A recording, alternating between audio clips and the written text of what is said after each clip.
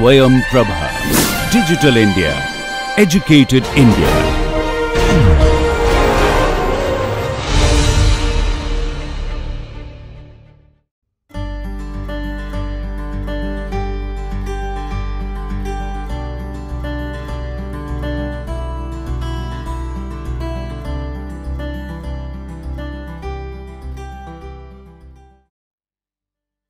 In the last couple of lectures, we have looked at the postulates of quantum mechanics.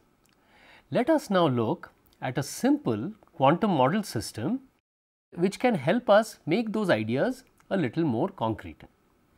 This model system is called the particle in a 1D box system or the particle in an infinite square well. Besides being a very simple model for us to understand the postulates, we will see that this model is actually applicable in certain cases to explain electronic spectroscopy. So, we will come back to this later in the class when we are going to discuss electronic spectroscopy. Let us now look at this model. In this model, we consider that the particle can move in only one spatial dimension, let us say the x direction. Further, the particle is confined to a certain region of this x axis. So, you can imagine that there are hard walls like this, and as long as the particle is within x is equal to 0 and x is equal to a, the potential energy of the particle is equal to 0. However, if it goes less than x is equal to 0, then the potential energy becomes infinity, and similarly if it goes to x greater than a, then the potential energy becomes infinity. We can write the potential energy in the following form: V of x is equal to 0 when x is between 0 and a, and it is equal to infinity when x is less than 0 or x is greater than or equal to a. So, we see that the particle is confined in this region, and the question is, what is the nature of the wave functions of this system, and how does this system or the wave function of this system evolve in time? You can imagine this system to be a particle moving along a rod like this. So, as long as the particle is confined into this region, its potential energy is 0, but it cannot go out of this. So, the potential energy is infinite in regions outside this region that it can be in. So, let us examine how the solutions of this problem looks like. Here is the diagram of the potential energy, which is V is equal to 0 in this region, V is equal to infinity in these two regions. Now, if the potential energy is infinity, the particle cannot be there, and the wave function in those regions. So, in this region it is 0 and also in this region it is 0. This would imply that because of continuity, even for the wave function in the region inside the box, this part here this point here should have the value 0, and also this point here should have the value 0. This will ensure that the wave function is continuous at these boundaries. So, we can write these two boundary conditions as psi of 0 is equal to 0 and psi of a is equal to 0. Now, let us write the Hamiltonian of the system. So, the Hamiltonian, which is denoted as h hat, is equal to the kinetic energy operator plus the potential energy operator. Now, in the region 0 to a, the potential energy is 0. And let us write the Hamiltonian in this region. So, the Hamiltonian is simply the kinetic energy operator, which is minus h bar squared by 2m d squared by dx squared in the region 0 x less than a. Let us now look at solving the Schrodinger equation with this. The Schrodinger equation, as you know, is I h bar del psi by del t is equal to h of psi, and because in this case the Hamiltonian does not depend on time, we have seen that solving the Schrodinger equation here becomes equivalent to solving the eigenvalue equation of the Hamiltonian h psi is equal to E psi. So, we are going to solve the eigenvalue equation of the Hamiltonian in this case. We have written here the eigenvalue equation of the Hamiltonian of the particle in a box. So, let us see how the solutions of this equation look like. So, let us rearrange this a little bit. So, d square psi x by dx squared is equal to 2 m e minus 2 m e by h bar squared psi of x. So, we notice here that this is a second order differential equation and psi of x is some function which when you differentiate twice you get the same function back with a constant. Okay. We know that the solution of an equation like this is a sine function or a cosine function. A most general solution is something like this: psi is equal to a times sine of k x plus b times cosine of k x. K here would be square root of 2 m e by h bar squared or square root of 2 m e by h bar. Now, if you substitute this into the eigenvalue equation here, you can verify that this is indeed a solution. Now, there are certain conditions on the psi that we have specified before, which is that psi at x is equal to 0 and psi at x is equal to a is equal to 0. So, let us apply the condition psi of 0 is equal to 0. This gives psi of 0 is equal to a sine of 0 plus b cosine of 0 is equal to 0. Now, sine of 0 is equal to 0, we know that, and cosine of 0 is equal to 1. So, this implies that b is equal to 0. Now, the solution has the form psi is equal to a sine k x. Let us apply the second boundary condition, which is psi of a is equal to 0. This implies that a sine k of a is equal to 0. Now, sine of this part will be 0 when k of a is some integral multiple of pi. So, it could be pi, 2 pi, 3 pi and so on. N is equal to integers. K is equal to n pi over a.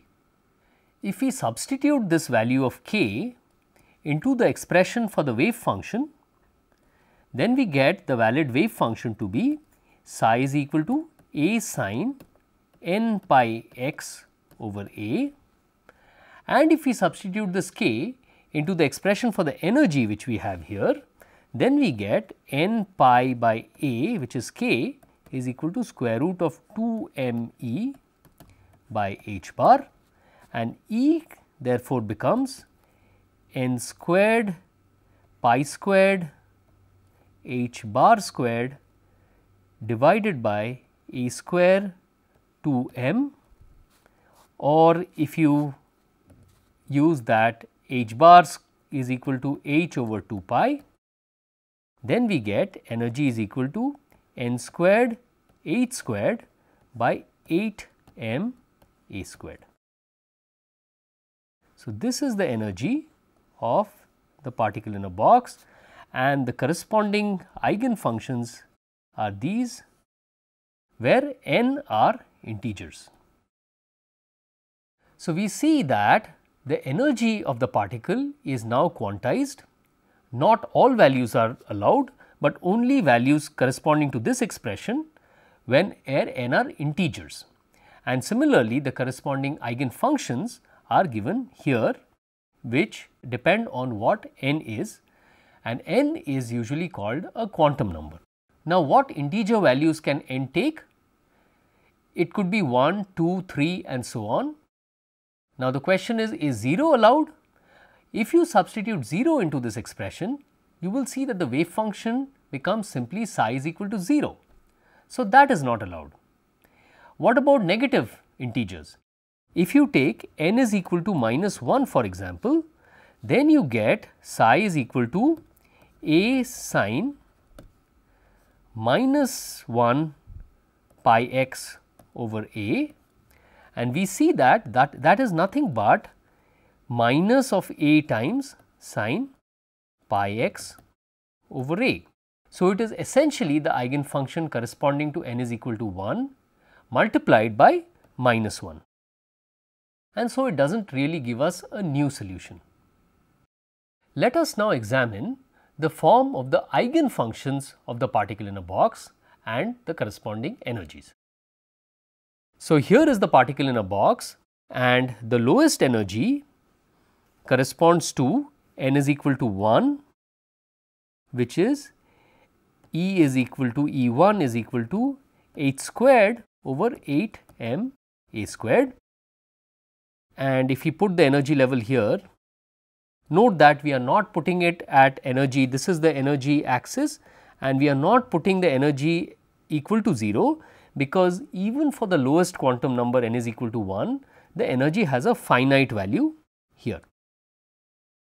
Now, the wave function corresponding to this is psi is equal to a sine pi x over a. So, how does this function look? If we take a point x is equal to 0, then the sine value is 0 here. If you take x is equal to a, then you get sine pi, which is the value here, sine pi is equal to also 0. And if you take x is equal to a by 2, in that case you get sine pi by 2, which is equal to 1, and if you do the other points, then you can see that the wave function looks like this. For n is equal to 2, which we can draw here,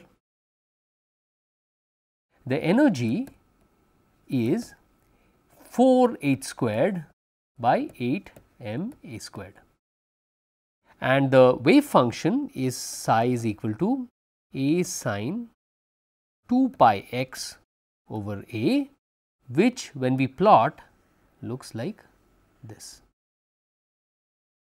And for n is equal to 3, now the energy gap here between n is equal to 2 and 3, this gap is more than the gap here, because here now the energy E3 is equal to 9 h squared by 8 m a squared. And if we draw the wave function there, this eigenfunction is a sine 3 pi x over a, which looks something like this. Let us now examine the properties of this eigenfunctions. So, we have the eigenfunction to be psi of x is equal to a sine n pi x over a. The question is, what is a? You will recall that one of the properties that a wave function needs to have is that psi star psi of the wave function integrated over all space needs to be 1, which is the normalization condition, or the condition that the sum of probabilities of finding the particle at any position is equal to 1. So, let us apply this condition for our wave function. So, minus infinity to infinity a star a sine squared n pi x over a is equal to 1, or we can write this as mod of a squared, and the limits go from 0 to a, because in this case the particle's probability to be outside the box is 0. So, the only place where the wave function has a non-zero value is between 0 and a, and so this becomes sine squared n pi x over a dx is equal to 1. We now make a substitution to solve this integral. So, let us substitute z is equal to n pi x over a. Therefore, dz is equal to n pi dx over a, and this integral now becomes a square 0 to, when we substitute a here, this becomes n pi and this becomes sine squared z dz, the whole thing multiplied by a over n pi. This integral should be equal to 1. This integral can be solved by using trigonometric identities, where we convert the sine squared z to cosine 2z and then integrate, or you can think of this geometrically in the following way. So, consider this to be the z axis, and in that the sine squared function looks something like this between 0 to pi here and pi to 2 pi here, and the cosine square function is the complementary function which looks like this. Now, you notice that in a cycle which is from 0 to pi or between pi to 2 pi, the area under the sine square curve, which is shown here, is equal to the area under the cosine squared curve, which I am showing now with a different type of marking. So, the integral sine squared z dz is equal to integral cosine squared z dz in an interval 0 to pi or any other cycle from pi to another pi plus 1. Furthermore, we know that sine squared z plus cosine squared z is always equal to 1. So, this function sine squared z plus cosine squared z on an average has a value 1. So, on an average, both these functions sine squared z and cosine squared z have a value half, and within the interval 0 to pi, their integral will become half times pi or pi by 2. This means the integral from 0 to n pi of sine squared z dz is equal to n pi by 2. If we substitute the value of this integral back here, then we get a over n pi a square n pi by 2 is equal to 1. If we cancel the n pi here, then you see that capital A squared is equal to 2 over a, and then one of the allowed values for a is square root 2 over a. If we plug this back into the expression of the wave function, the normalized wave function becomes psi of x is equal to square root 2 over a sine n pi x over a, which is the final expression for the normalized eigenfunction of the particle in a box. Let us now use this wave function to calculate some average properties. You will recall that the average property of some operator is given by the integral psi operator a psi. This is written in Dirac notation, and the integral would be psi star operator a on psi d tau over all space. So, let us do this for the position operator in our particular case.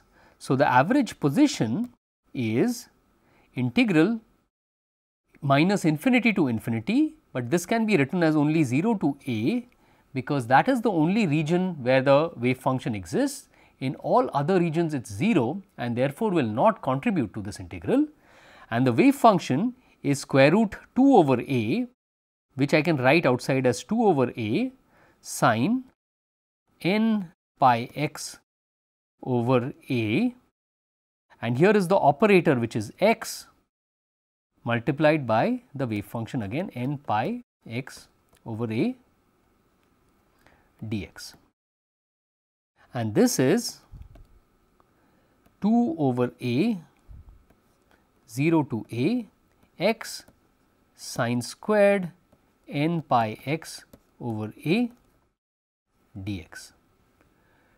Now, we can solve this integral by parts, and I will not do this in the interest of time, but if you work it out, you will see that the value of this integral is a squared by 4, and then if you substitute into the expression, you get 2 over a multiplied by a squared by 4, and that is equal to a over 2. So, the average position of the particle is a over 2, which is the center of the box. This makes sense because the particle can be anywhere, and on an average, just by thinking about it in a symmetric manner, the particle should be on an average right in the middle of the box. Let us now consider the average momentum of the particle. So, average of P, that is equal to 2 over a 0 to a sine n pi x over a, and the momentum operator is minus I h bar d by dx sine n pi x over a dx. This is equal to 2 over a 0 to a sine n pi x over a minus I h bar, and the differential of sine is cosine n pi x over a multiplied by n pi by a dx, which is 2 over a multiplied by minus I h bar n pi by a, and then 0 to a sine n pi x over a cosine n pi x over a dx. And if you solve this integral here, you will find that the value of this is equal to 0. So, the average momentum of the particle in a box is equal to 0. Now, this again makes sense because the particle could be moving to the left or to the right, and on an average the momentum of the particle will be just 0 because momentum has a direction.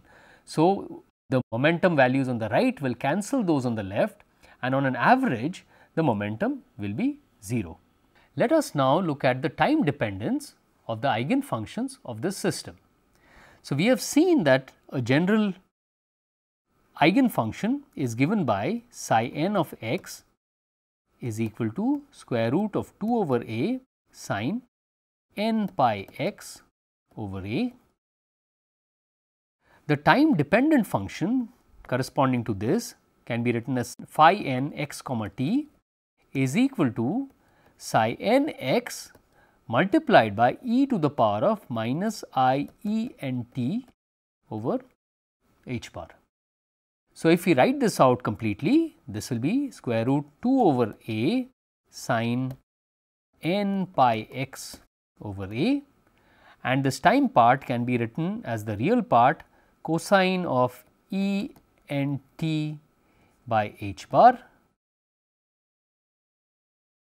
plus I sine e n t by h bar. So, let us look at how the probability density of this wave function evolves in time, and we will also look at how the probability density of a wave function, which is a linear combination of two eigenfunctions, evolves in time. You see here the wave function corresponding to the lowest eigenfunction of the particle in a box, and in particular you see the time evolution of this wave function.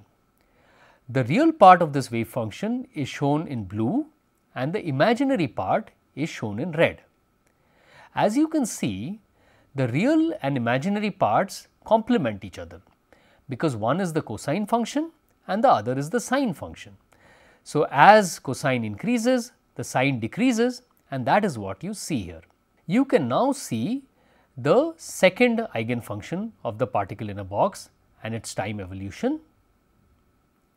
Interestingly, the probability density corresponding to both these wave functions, which is shown in the bottom here, does not depend on time. Now, consider the situation where the wave function is a linear combination of the two eigenfunctions. In particular, it is an equal linear combination of the two eigenfunctions with 50% phi 1 and 50% phi 2. Now, you see that the probability density does depend on time, and this is consistent with what we have written down before about the time evolution, that if a wave function is a linear combination of eigenfunctions, it is not a stationary state. In that case, the probability density does depend on time. The particle in a box system, besides being a simple model to understand quantum mechanics, will also serve us as a model to explain electronic spectroscopy for certain classes of molecules. These are conjugated molecules like this, which have double bonds. So, double butadiene like this, or a conjugated molecule like this. When there is linear conjugation like this, the pi electrons of the system, which are the outermost electrons, feel a potential energy which can be approximately drawn to be of this form. This is the energy axis here, and this is the length of the molecule. So, this potential energy will be more like this in the case of a longer molecule and will have a even longer length in the case of the triply conjugated molecule. The potential energy of this shape implies that the electron is confined to this region and cannot leave, but of course, the walls of this potential energy are not infinite like in the particle in a box, because from the molecule the electron can actually leave. However, we will see that the particle in a box is a fairly good approximation to a potential like this, and we will see that based on its eigenvalues, we can explain or model the electronic absorption frequency. We will examine this further when we come to the section on electronic absorption spectroscopy.